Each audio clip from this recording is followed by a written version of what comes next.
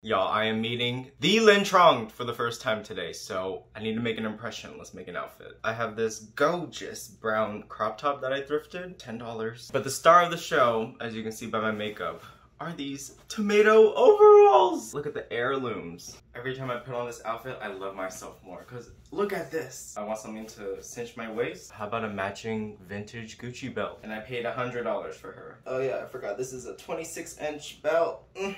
Oof.